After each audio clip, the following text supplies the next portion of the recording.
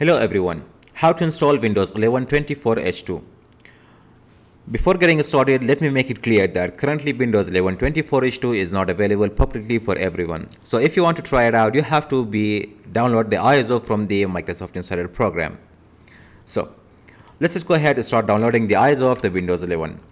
So first search for Windows Insider program and then search for it, and now go ahead, open the Microsoft Insider program website. Make sure that you are logged in with your Microsoft account. If you do not have a Microsoft account, you need to create one. Following by that, you have to scroll down under the quick connect. You have to click on ISO. It will take you to another page, or you can say the download page for the preview ISO of the Windows. So once you are here, you have to scroll down to the end, and now you have to select an edition of the Windows 11.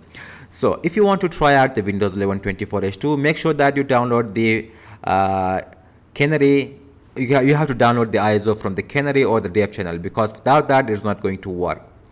So confirm, and now you have to select the language. Again, confirm. Following by that, you have to click on 64-bit download, and once it is ready, you have to just simply, okay, I have already downloaded this one, so for now I'm going to cancel that. Now if you want to perform a clean installation inside your computer, following by that, you need also another application called Rufus.ia, because with this application I'm going to create a bootable USB. Other than that, you can always use the CMD. However, I think it is more comfortable with me, so just simply click on the portable version and download it inside your computer. Okay, I already have that one too. Go ahead and close that. After downloading the required applications, you have to attach the USB flash drive to your computer. Make sure that the USB is at least an 8 GB. In my case, it is 16 GB. So for now, I'm going to launch the Rufus application. Tap on yes. From here, you have to select the USB, which it has selected by default. From there, you have to click on select, and now select the Windows 11 ISO that you downloaded earlier. Following by that, you have to select the partition scheme, or you can say a partition style. In my case, mostly the Windows 11 supports the UEFI with the GPT partition. Following by that, select the file system, and now click start. From here, if your PC is an older version, for instance, it does not have a secure boot or TPM, you can just simply go ahead and remove them. Other than that, you can just leave it as default as it is. So for now, I will leave it as that is. Now you have to wait a while until it's going to partition and then copy the ISO file inside the USB flash drive.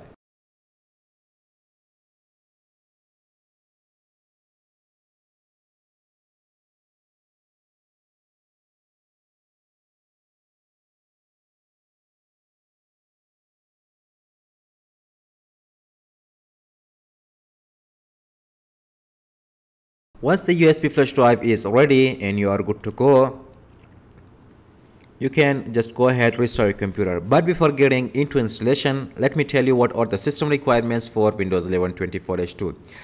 First, the processor has to be 1 GHz or faster, and then the RAM should be at least 4 GB, and then storage should be at least 64 GB. A system firmware of UEFI is required, and also TPM version 2. Finally, internet connection is also required if you are using the Windows 11 Home Edition.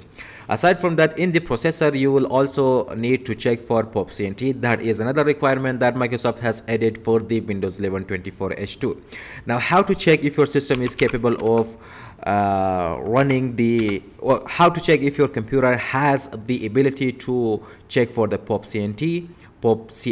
I think I have already created a video for that inside my channel, and here you can see, check if your PC has POPCNT or not. That is the video that you can find out. But if I have to put it in simple words, computers who are in Core i3, Core i5, Core i7 or 9, this PC has POPCNT. Mostly POPCNT is not available in older computers like Core 2U, or you can say dual core or Pentium 4 and other older computers. So in simple terms, new computers have all of these features.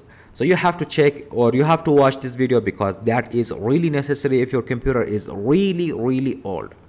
So once you are done from there, you have to go ahead, restart your computer, or let me tell you a secret method. You have to open the settings.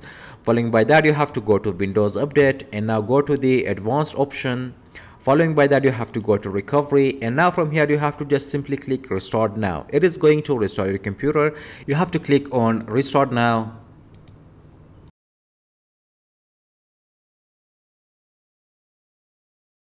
From here you have to select use a device. In that case, that will be the USB flash drive that you have added there. In my case, I will be selecting for now the CD-ROM.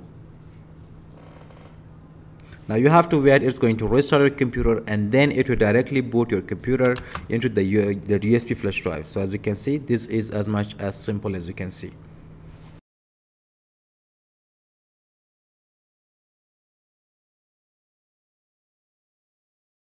You have to select the language and click next. Following by that, you have to select a keyboard layout, and now you have to select install Windows 11, and also select I agree. Everything will be detected, so removed, including apps settings. And now you have to enter a license key. If you do not have, just simply select I do not have a license key, and now wait a while until it is going to get ready a few things. From here you have to select an edition of the Windows that you want to try. In my case, I'll be trying the Windows 11 Pro. Click next and accept to the terms and condition.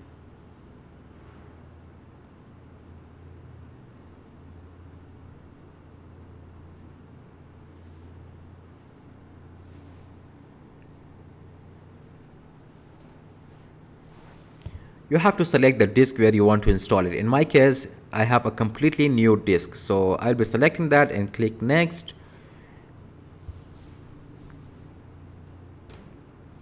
And now everything is ready. Just simply click install, and it is going to start installing Windows 11 24H2.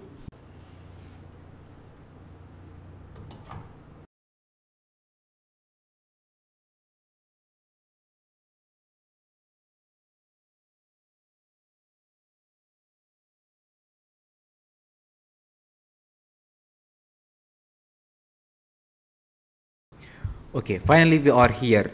From here you have to select your region, select your keyboard layout,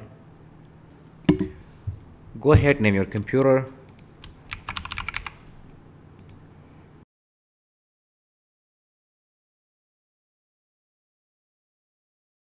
set up for personal use.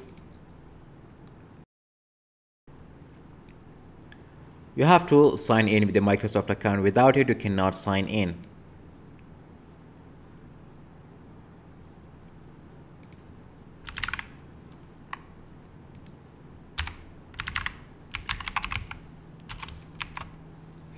Okay, there are times when you cannot type any specific letters, like I want to type @ it is not showing me. So in such cases, you have to press Shift F10 on your keyboard. You have to go ahead, type OSK.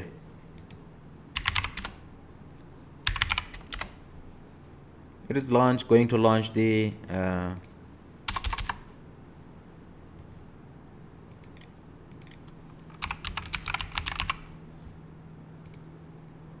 following by that, you have to enter your password.